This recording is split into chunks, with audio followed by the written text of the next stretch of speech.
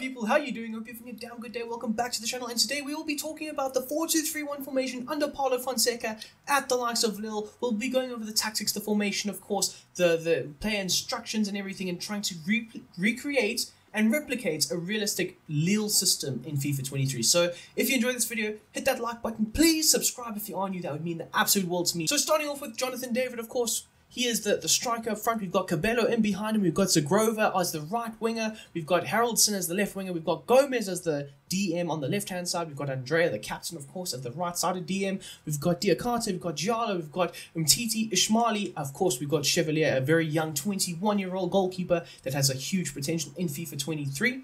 We've got Cavaliero. We've got Bayo. We've got Unis. We've got Mirmun.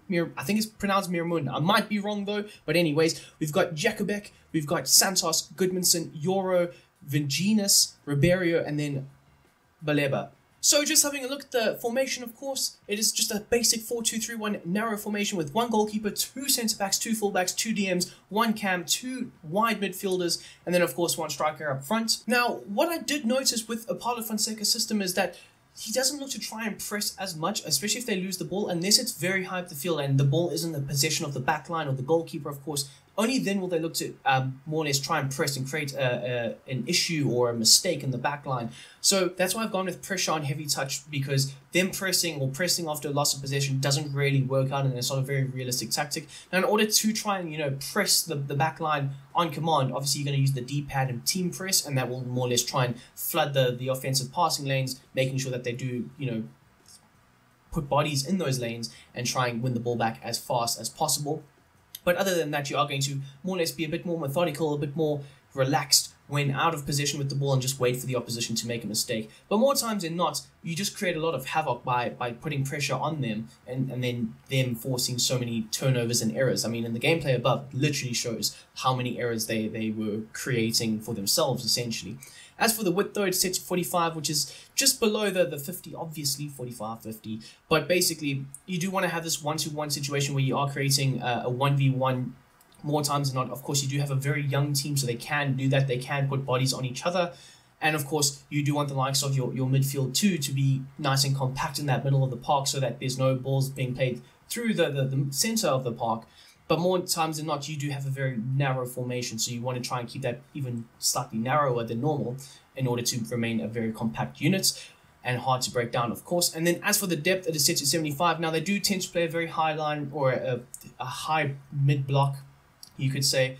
But if you are playing the likes of a PSG or somebody like that, like maybe a Marseille or so on, maybe just drop it down maybe to around 55, 60, that would help out a lot. But if you are playing the likes of Nantes, for example, he will look to try and implement this system a bit more, where it is a very high line, looking to try and squeeze the opposition, try and, when they are being forced into those areas and they are hoofing it up the field, your centre-backs, your full-backs and so on are there to win it back as quick as possible, circulating it back into possession and then going again and attacking and attacking and attacking. One thing I will say, though, is there is no long passing that happens or occurs in this team. It's a lot of short, quick, interchangeable passes, which is also why your team is set to such a narrow formation, because you want them to be in and around each other in order to fire off a few quick passes and pass it around the opposition, of course. As for the build-up play and the chance creation, it is set to slow build-up and possession. Now, it goes without saying that Fonseca loves to have this, possession-based style of football. Like I said earlier, the quick 1-2 passes, short passes in and around, it does more or less mean and trigger a possession-based style of football. So you will look to try and have the ball as much as possible. Be a bit more calmer with the ball when you get into that final attacking third. Get Remy Cabello on the ball as much as possible, because his passing is very, very good in FIFA 23, and he will look to try and be that key to unlock the defense. But more importantly, you do want to have it set to a 70 width, because you do want your fullbacks, or your fullback at least in this situation, firing crosses into the box. Of course, your wingers as well. They want to be nice and stretched out, nice wide in those wide areas, creating havoc with the crossing ability. Of course, you can fire low balls into the box. You will have quite a bit of transition play with the likes of speedy players like Jonathan David, Zagrova. I mean, Remy Cabello is quite pacey himself. So you will have a lot of transition crosses that you will be playing in, and more or less crosses along the floor do tend to work out very, very well. So as for players in the box, it is set to 7, which is fairly high, but the main reason for me doing so is to try and replicate the idea that either or of your defensive midfielders, of course, they will look to try and get forward a little bit, and that more or less helps by recreating that and just encouraging them to get forward a bit more, adding another attacking option in the offensive line, of course. As for corners and free kicks, as per always, my dudes, it is set to 4. So in terms of the instructions, we'll start off with the goalkeeper, Chevalier. He is set to sweep a keeper, of course, and come for crosses. Goes without saying, when you are playing with a very high line, which you will be doing so, you do need a sweeper keeper, of course, comes for crosses. He is very good at claiming the aerial balls, of course. But more importantly, you do need a keeper that's good with his feet, good with passing, of course, in the likes of the build-up play, creating that nice platform in order for you to build off of going forward, offensively-wise. And, of course, Chevalier does have a really good pass on him where he can afford to beat the offensive players as well as the midfield and just bypass them straight into the front line of your team, where he can look to try and spring that quick transition attack. As for your 2 centre-backs going forward, they are set to their base set of instructions. We're going to start off with the right-hand side, move left, of course. With Diakate, he is set to join the attack and overlap, so he will be bombing down that right-hand side, holding the width for your attacking phase or your attacking play down that right-hand side.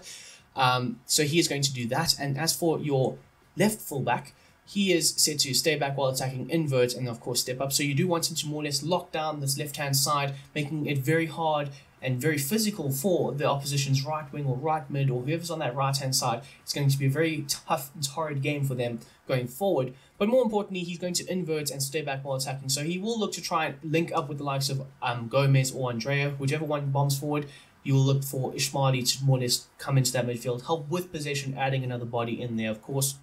But mainly he is set to stay back because you do want him to have that solid defensive back 3 in this team, which we see a lot of modern football teams, creating that back 3 in possession. So you have that extra full-back attacking outlets when you do go forward. As for Gomez, he is set to cut passing lanes, balanced attack, normal interceptions, deep lying playmaker, and of course cover the wing. So basically the main reason, as you can see here, is that Andrea is set to the same set of instructions, and the main reason for that is because when the one gets forward, the other one will look to stay back, and you do need that. You do want to try and replicate and recreate that effect in FIFA 23, and that's the best way to do so. But at the same time, you do want them to have the ability to drop in between the 2 centre-backs, collect the ball, and then drive it on into the midfield. And vice versa for your centre-backs. You can manually collect the ball with them and then drive it on into the midfield. And whichever one does do that, you will have either Gomez or Andrea or Ismaili dropping into that centre-back role going forward whilst your centre-back is out of position. So you do want to try and replicate and recreate that. Sorry, that was a bit of a messy explanation, I know, but basically Andrea, he is set to cut passing lanes, have a balanced attack, normal interceptions, stick to position, and then cover the wing. So he is going to be the guy who, he's very solid in his positioning, whereas Gomez will look to try and, open up for the ball, run into those little spaces, and potentially spray the odd, occasional long ball in behind to try and hit the likes of a Jonathan David or a Zagrova or somebody who's transitioning in that attacking phase of play. So moving forward to Remy Cabello, he is set to come back on defense, get into the box, free roam of course, and then normal interception. So he will look to drop a little bit deeper, link up with the likes of Gomez or Andrea, and at the same time he will also look to try and be another layer of defense when out of possession. But more importantly, he's going to look to try and hang in and around the likes of by the likes of Jonathan David, by getting into the box, of course. But more importantly, he's set to free roam, and this will look for him to more or less operate in those little half spaces that are created from your wingers. We'll get to their instructions soon enough, but they will look to try and stretch the play going forward, and as well as open up certain spaces and areas in the field for Cabello to work with.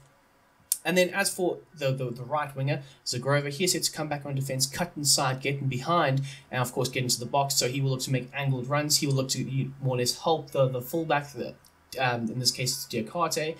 He'll look to try and help him with picking up certain runners on that left-hand side, or left-hand side for the opposition. But he will also look to cut inside, and this is why Remy Cabello's set of instructions are so important, because he's on free roam. When Zagrova does look to cut inside, Cabello will vacate that number 10 area and look to operate slightly further wider, or maybe he gets pushed a bit further left. So either or, it does work out. But more importantly, the getting behind is very important for this formation to work, because you do need your wingers to be able to stretch that that defensive back line, but more importantly, that offensive line that you are creating going forward, to open up space for the likes of either Gomez, Andrea, or Cabello to function in that space when you are progressing the ball into the final third. And then as for Haraldson, he is set to come back on defense, have a balanced width, getting behind, of course, getting to the box, and then normal interceptions will be on. So he's not going to always look to try and cut inside, whereas Zagrova will try and do that as much as possible. but he will look to try and hold the width on that left-hand side, whereas Ismaili does not get forward as much. So finally, with Jonathan David, he is said to have a balance with getting in behind, normal interceptions, and of course stay forward. So he will be your focal point. He will look to try and stretch that back line's defense as much as possible with his sheer, like, crazy pace. Fantastic player, honestly. And then he will have a balance with, so he will look to sometimes drift left, drift right, of course, but at the same time, he will look to try and take up that central point as much as possible. So he will run the channels if balls are fired in. And there was a little phase of play where in gameplay that I did not record, but obviously I was trying out the system and everything.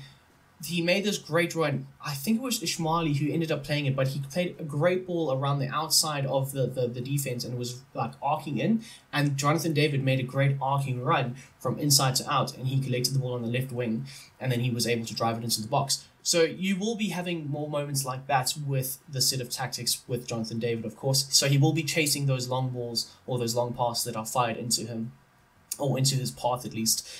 So yes, that is the instructions for him. And that is that. The Paulo Fonseca 4-2-3-1 set of tactics and formations in FIFA 23. Do me the biggest favor, if you have enjoyed this video, hit the thumbs up button. It would mean the absolute world to me. Subscribe if you are new to the channel. Share the channel if you would like. Obviously, it's your choice. But more importantly, guys, I hope you have the best damn day ever. I'm out.